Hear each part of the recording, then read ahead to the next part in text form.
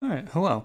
Welcome to something a little different. This is going to be just like a basic overview of the mechanics of Hades, the latest game from Supergiant, the studio that made Bastion, Transistor, and Pyre.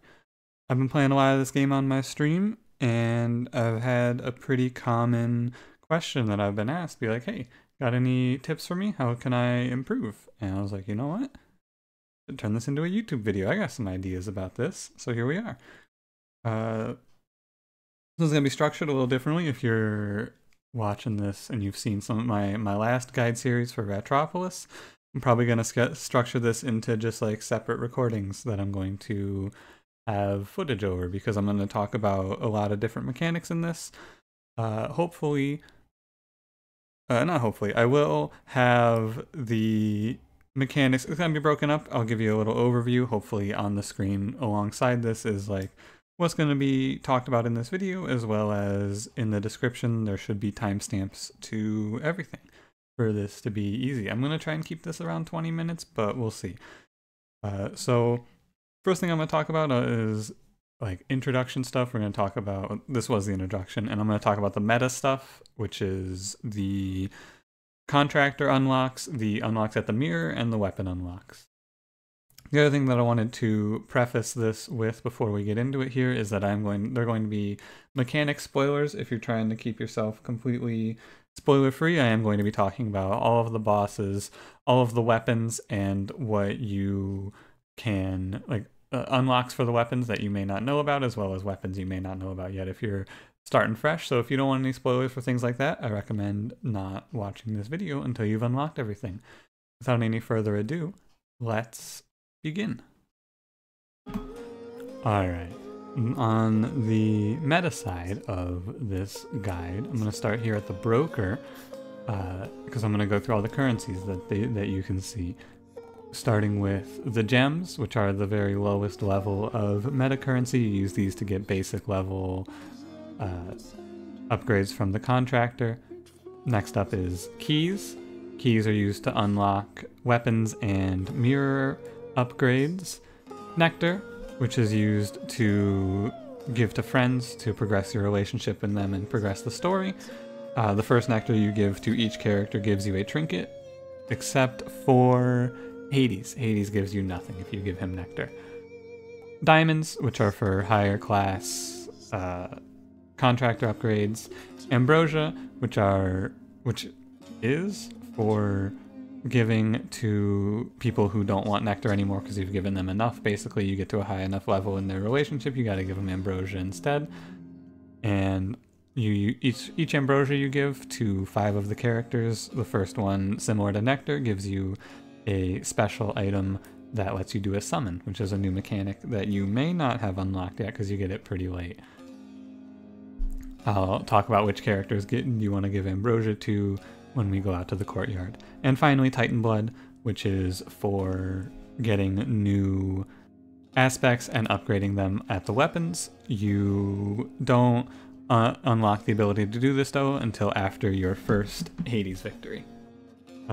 Also there would be a extra a 6th trade option here, which is a random single time trade that you get after every run, but I already took this one.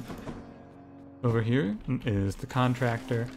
Basically, work orders are the only things that have any actual relevance. Everything else here is decorative or auditory, if that's a word. I don't think it is, but you get the idea. Court music. You use your ears to listen to it. You see, it's anyway. Alright, gonna take you through the mirror real quick. First off, I'll show you what I generally use, which is this layout. I'll just leave it on screen here for you. You can pause if you want to look at this after I go through everything, but I'm gonna respec and show you everything about the mirror. So first, if you don't like how your mirror is set up, you can spend 1 key to get all your darkness back. My darkness to me. As you can see, all of my traits are now unlocked. Next thing to note, something that I didn't know for too long, is that you can click these buttons at the side of the traits, and everything has a secondary trait that you can use. So there's a little more customization. They are mutually exclusive, you can only have one of these active at a time. I'm going to go through all of these traits except for the top 4. You start with the top 4, but I'll tell you the most important things on this mirror: double dash, aka greater reflex, and 2 points in death defiance. This is what you should try to get as soon as you can if you're trying to get your wins in, trying to get that first W. Unlock double dash, unlock 2 death defiances. This is when I started winning. First on this mirror though, we got Boiling Blood. Boiling Blood gives you 10% increased damage to enemies that have your cast stuck in them, or Abyssal Blood, which lowers enemies' speed and damage when they have the cast in them. Boiling Blood has 5 ranks giving 10% each, Abyssal Blood has 5 ranks giving 5% each. So a total of 50% increased damage or 25% slow and damage down for the enemies. Up next, Infernal Soul or Stygian Soul. Infernal Soul gives you +1 use of your cast, and Stygian Soul gives you +1, or makes your cast regen instead of giving you multiple casts, and as you rank it up, it regens faster from 5 to 4 to 3. Or you can have 3 total casts +2. Deep Pockets or Golden Touch. Deep Pockets gives you 10 gold at the start of the run per rank. Golden Touch gives you 5% of your total gold every time you leave a region. 10 ranks of Deep Pockets for a total of 100 gold, and 3 ranks of Golden Touch for a total of 15% gold at the end of the floors.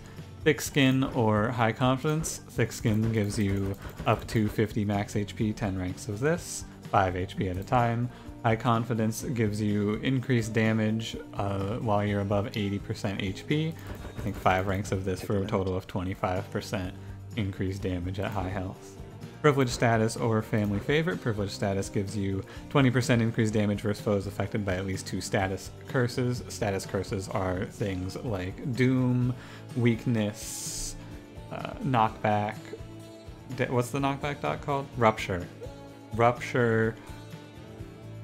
And you know, there's a ton. As you start to play, you'll realize there's a lot of these. Or Family Favorite, which gives you 3% increased damage for each different god you have a boon from. Privilege Status goes up to 40%, Family Favorite goes up to 6% per god. Up next, Olympian Favor or Olympian Legacy. Olympian Favor, 1% greater chance for a boon to be rare. Olympian Legacy, 1% greater chance for a boon to be legendary or duo. Olympian Favor, there are, get ready for a lot of clicks here, 40 ranks of, 50 darkness each. Olympian Legacy, there are 15 ranks of. So either 15% greater chance for legendary or a duo, 40% increased chance for rare. Up next, God's Pride or God's Chosen. God's Pride, 1% greater chance for a boon to be epic. I think this is 20%. Yeah, up to 20%. God's Chosen, 1% greater chance for room rewards to be boons, hammers, or pomegranates, and this is 10%. And then finally at the bottom here are the reroll tokens. You either have Faded Authority or Faded Persuasion. Faded Authority lets you reroll the reward for the next chamber, and Faded Persuasion lets you reroll the boon being offered to you from the gods, or reroll the Well of Charon choice. So the shop. Not the shop like the actual shop, but the shop wells that give you like heal, some darkness, things like that. Important note here, Faded Persuasion does not work on Daedalus Hammer boons. You cannot use this to fix your Daedalus Hammer to give you something you want. I should note as well, Faded Authority, I believe, this is something I've been told but cannot say for certain, that this works in a way so that essentially, if you reroll a god boon, you will always get another god boon. You can't reroll across the line, so you can't reroll like, ooh, my next room reward is going to be darkness. You can't turn that into a god boon. That'll turn into some other meta currency. Tips for the mirror. Honestly, the most important thing, like I said, get double dash, get death defiance up to level 2. If you're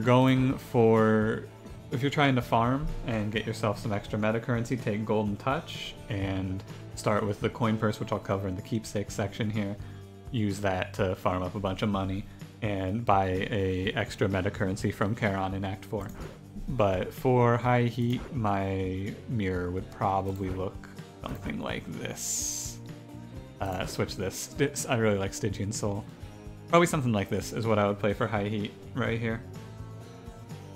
Alright, that covers the mirror. I'm gonna walk on outside here and we're gonna talk about the keepsakes real quick.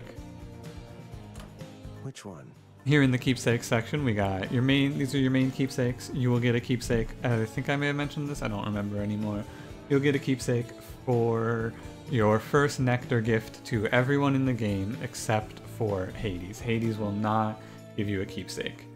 In terms of what's important in this keepsake jar, I would say the best general use trinket in this game is Old Spiked Collar from Cerberus. It gives you a flat 50 life when you rank it up to rank 3. Another thing to note that I should have opened with here is that you have to level up these trinkets by using them. You can see my Sisyphus Shackle here is level 1. You just clear X number of room encounters and then it ranks up to rank 2, and then X number of room encounters it ranks up to rank 3. So you just hold on to it, rank them up as you go. It doesn't take too much time. For general use, if you can't switch your trinkets out though, I would take Old Spiked Collar. 50 max HP, especially early on, is a lot. It's doubling your HP. I think it starts at 25, and even that's a big boost. Other than that, I find a lot of use with the Acorn from Eurydice. I find this to be very good. Like I mentioned in the mirror section, you can take the coin purse to start with a little extra money for farming, and you can take the Broken Spear Point if you like it. I prefer the Acorn or the Collar, but whichever defensive choice you like. Skelly's Tooth as well for an extra Death Defiance is good. And all of these trinkets here, these 8, will let you choose your next god boon. I would highly recommend figuring out which builds you like and utilizing a nectar to make sure that you're able to start your runs with one of these trinkets so that you can start with whatever god you want. So for example, in the run that I think I show footage of later in this episode, I start with the Zeus Thunder Signet so that I can get Chain Lightning on my attacks early on, and it sets the tone for the run pretty well. Other than that, the Chaos Egg is pretty nice as well. It's always good. Like, saves you a bunch of health if you're going into Chaos a lot. And that's more or less it. Down at the bottom here are the Summon Keepsakes. There are 5 of them. You get these Summon Keepsakes for the first nectar you give to 5 different characters. The 5 different characters are Megara, Thanatos, Sisyphus, Skelly, and Dusa. So if you're looking at who should you be focusing your nectar into after you get all of your keepsakes unlocked, there's your 5. Progress your relationship with them, get an Ambrosia in them, you'll get a summon. I pretty much exclusively use the Megara summon. I ranked it up to level 5. You rank these up by putting Ambrosia into them. Yeah, I can show you here, right? I have 21. You put 2, this goes up. Ranking them up just gives you more uses per run. You can only use them once per room, however, so you can't use, like, I can't use the Megara trinket 5 times to just skip the Hydra, unfortunately. But no. Yeah, basically, I just highly recommend the Megara trinket. It's the easiest one to use. Other than that, we'll go take a look at the weapons real quick. There's one thing I want to point out, which is 2 of the weapons have a 4th hidden aspect. That is the sword and the spear. You get the hidden aspect by progressing through the story, interacting with people, and such. You will otherwise just be spending either 1 Titan's Blood per rank on the base level spear to give it regular upgrades, like the spear gives damage range and speed increased, or you'll be spending progressively more Titan's Blood on the aspects that you unlock. You can unlock aspects after your first victory against Hades. I'm not going to walk you through all of them. Just know that these are the only 2 that have secret special forms. The other 4 weapons just have the 2 forms that you unlock for defeating Hades. Alright, that should do it for this meta section, and on to the boons. Alright, next up is the boons. I'm gonna leave Orpheus humming in the background though, so it's not just dead silence with my voice. I'm gonna bring up a chart, however, which was made by Reddit user Mikkel for the Hades subreddit. I'll have a link to that post as well as a link to the image itself in the description. What this is mainly meant to show you, though, since it's going to be very hard for you to read this because it's a very big thing that you have to scroll in on, is that there are progressions to the boons. You can't just like get any of the boons from any of the gods at any time, right? They're tiered, so you have to have some prerequisites to get later down the tree of the same god. Before I get into what all of the boons do, however, I want to make one minor note, which is that you can only have one god type boon affecting each of your abilities. So what that means is you can only have one boon from any of the characters on your attack, one boon on your special, on your dash, on your cast, and on your call. So when I refer to the base 4 or base 5, that's what I'm talking about. If I ever say base 4 or base 5, I mean one of the basic boons that affects your abilities, and not one of the ones that buffs up those effects.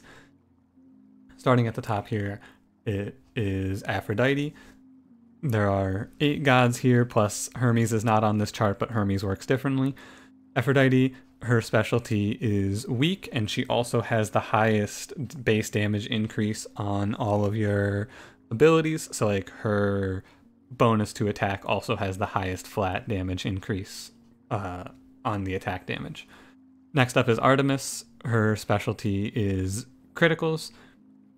Criticals are very strong. Like, even though Aphrodite has the highest base damage, she's more based around the weakness and making enemies do less damage. If you're going for damage on a specific attack, I would prefer Artemis for crits, because those crits can get to be pretty high if your base damage is pretty high. Next up is Ares. He has 2 things. He has Doom and Blade Rift. Doom does damage to an enemy after 5 seconds, and Blade Rift just gets left behind or cast on your dash or from your cast respectively, and it just does ticking damage in the area very quickly, but it does very low damage. Next up is Athena. Forgot what her name was there for a second. Her specialty is based around deflecting, so when you take a boon from her, whatever attack or whatever you have that boon on will deflect, which means it'll just reflect enemies' projectiles back at them. This can also, it doesn't just work on projectiles, it'll also deflect melee swings if you time it correctly. Athena is the one that I think the community shits on the most. I think she's the weakest. However, Athena's dash is the best dash in the game. You can't change my mind. Other than that, she also has 2 abilities that will refresh Death Defiances if you have one of her boons already, which is pretty helpful. Up next is Poseidon. Poseidon is based around knockbacks. He's alright. Fun with the shield. The thing to note is that Poseidon has 2 boons, two boons that will affect your earned currency. One that gives you more currency rewards, more gold, more darkness, and more gems at the end of rooms, and one that just gives you gold, gems, and currency. Gold, gems, and money, sorry. Gold, gems, and darkness. There we go. 3rd try, we got there. Poseidon is good if you're trying to farm up darkness and you just want to like grind out a bunch. Take the weapon with the bonus, try and get the bonus that gives you more darkness rewards. You'll get a lot of money. Zeus, he does lightning. Shocking, I know. He's good. He does good damage. If you have things that do a lot of hits, getting Zeus to strike lightning is nice. Demeter does chill. Chill is effectively slow, and her cast is a little crystal beam that shoots out but does not do chill. I make a note because her cast is very different than anyone else's. Like Poseidon's does knockback, Zeus's does lightning damage, Athena's deflects, the other 2 crit and do weakness. Ares is I talked about, but Demeter's is different as well. And so is Dionysus's. Dionysus's does, well, first of all, Dionysus does Hangover, which is essentially this game's version of Poison. And his cast does a big AoE, does a lot of damage, and creates a zone that will stun enemies every half second. Other than these 8 that are on this chart, there's also Hermes, but Hermes can show up at any time, unlike the other gods. Like he'll show up whenever he wants to, essentially, and he just does things that make you faster. It's always good to pick up Hermes period. There's no reason to not go to him. He can give you extra dashes. He can make you move faster. He can make you move faster after dashing, make your abilities go off faster, things like that. I think that's all I have to say for the boons. There's one other thing I want to make sure I note, and that is that it seems to me, however, I cannot confirm this, I can only just tell you what I've seen from, I think, like 90 hours of playing this game at this point. If you have, say, Aphrodite on your attack, you are significantly less likely to see any other god offer you an attack-based boon. It can happen, and if that does happen, you get the option to replace your initial boon with whichever one the god offered you, but it is very uncommon. So just expect that when you take a boon in a specific position, you're going to commit to it. Alright, and that should be that for boons. Up next is going to be the types of rooms. Alright, up next is the room types. Pretty straightforward, I'll go through them though anyway. Starting with your normal rooms, these are just full of normal enemies. A few basic room things you need to know. You can hit pillars to drop rubble. Enemies can also hit pillars to drop rubble. This isn't a major mechanic, but something to keep an eye out for if you can make it work for you. There's traps scattered throughout these rooms. Don't step on them. There's pressure plates, spike traps, bombs, things of that nature. There will occasionally be wells of Charon scattered throughout as well, which you can use to buy consumables. And you can't fall into or fall off of these maps. However, in Asphodel you can find yourself in lava, which will do damage to you that increases over time. Next up are elite rooms. You can tell you're about to go into an elite room by the skull on the door. You want to be prepared for these. The upside of these is you get doubled up rewards in the case of normal rewards, and in the case of god boons you get a higher chance of your god boon being of higher rarity. Elite rooms will typically... There's 2 unique elite rooms you can face per run on each floor. There's 2 specific layouts in Tartarus. In Asphodel it's Hydra Head and Big Stomper or Barge of Death, and in Elysium it's Asterius or Soul Catcher room. If you face one of these elite unique rooms, you will not face the other one. So for example, you can't see the Barge of Death if you see Hydra Head and Big Stomper. The enemies in elite rooms will always be armored. Even if you have already seen one of the unique elite rooms and you go into another one, the next one will just be a normal room with all armored enemies. After elite rooms, there are well rooms that you can see, which you purchase as an upgrade from the house contractor. These are just free rooms that give you the reward with no combat, and you get a little heal as well.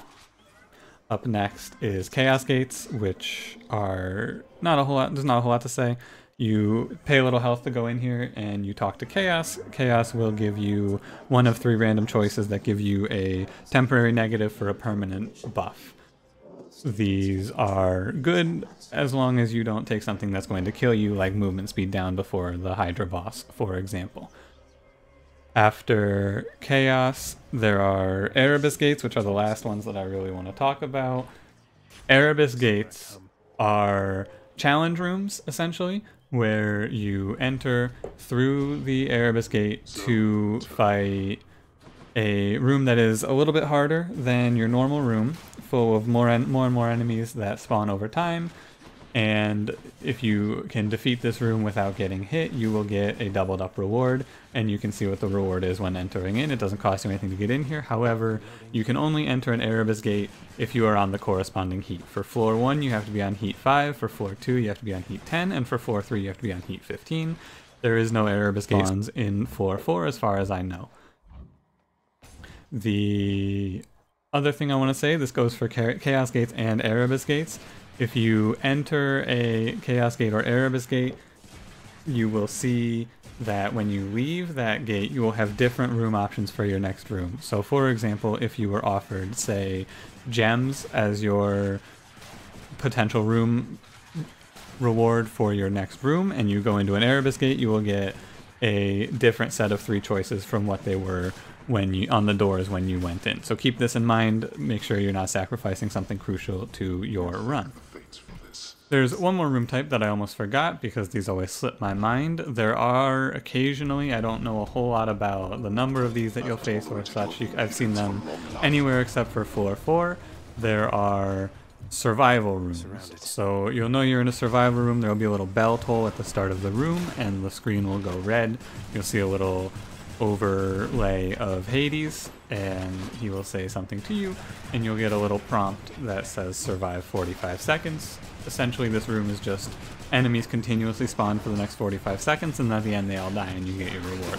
You don't have to kill them all, you just have to live.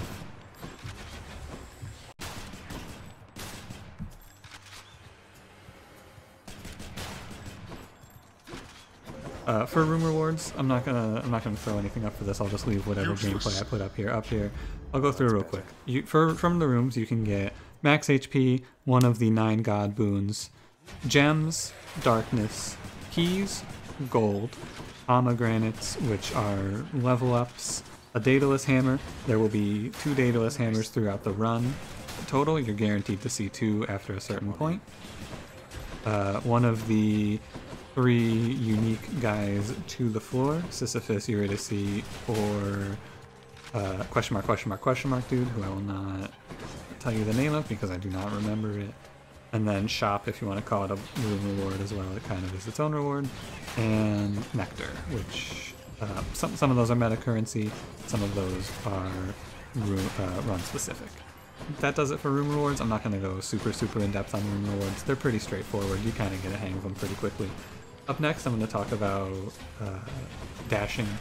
Basically, there's a few specific things I want to talk about dashing, and then into the miscellaneous extras if I have anything left for that. For dashing, I want to show off 2 things real quick. One of them only applies if you play mouse and keyboard. That is the difference between dash towards movement versus dash towards cursor. As you can see here, this is what it looks like with dash towards movement on. Just dash whatever direction you're moving. The important thing to note about this is you don't have to actually be moving for it. You can dash while shooting as well by just holding down the correct movement keys. The alternative to this, if you prefer it this way, you go into controls here, you press dash at cursor, and you can now dash towards your cursor. This is only really a problem if you're trying to kite with the gun. You have to move your cursor behind you every time you want to dash away, and you're going to spin around like this. So pick whichever one feels right to you though, because at the end of the day it doesn't really matter. The other thing is just to illustrate iframes and how I view them. This might not be 100% correct, but when you dash, you have iframes. The way that I look at it is you have iframes for about the first half of the dash, and then at the second half you can be hit by things.